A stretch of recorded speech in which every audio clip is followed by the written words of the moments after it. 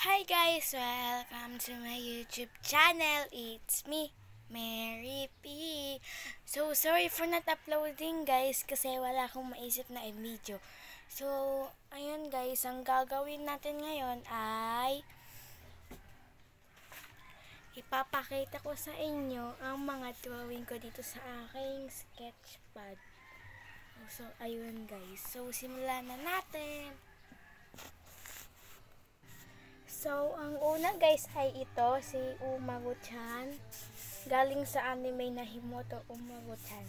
So, siya po yung main character. Yan. So, susunod naman guys. Ito naman po, si Yuzu Hiragi. Mula naman po sa anime na Yu-Gi-Oh! Arc 5. Yan. Siya po yung babae doon na kulay pink yung buhok.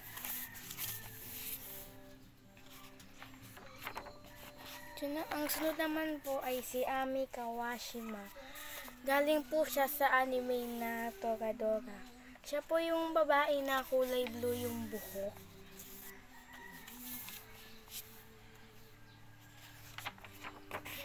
So, ang susunod po ay si Minoue Kushida. Galing din po siya sa Toradora. Siya naman po yung kulay red yung buhok.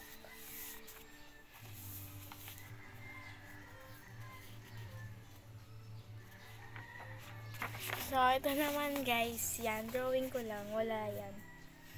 Bangit. Lakas ako maisip na may drawing. Yan, blanco.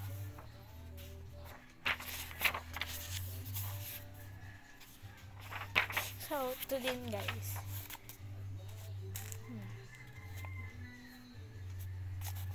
Wala lang akong maisip na maidrawing.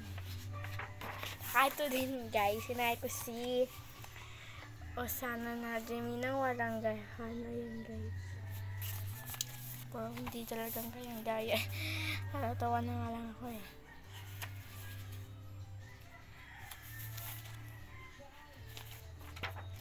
So, ang susunod guys ay si Zoe Orimoto. Galing po siya sa anime na Digimon Frontier. Siya po yung babae doon na nag-evolve na bilang si Kazemon.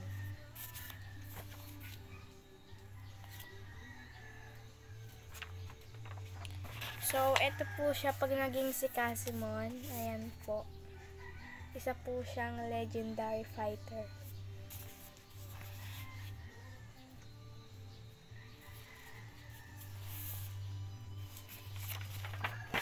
Susunod naman po ay si Sakura Haruno. Galing po siya sa anime na Naruto, Shippuden. So yan. Siya po yung pink na buhok na babae. So ito po, isa po itong gacha life character na dinrawing ko po. Galing po sa FB. Yan.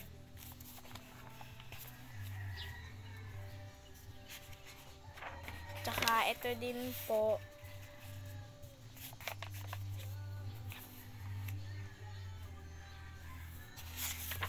And lastly, si Conan.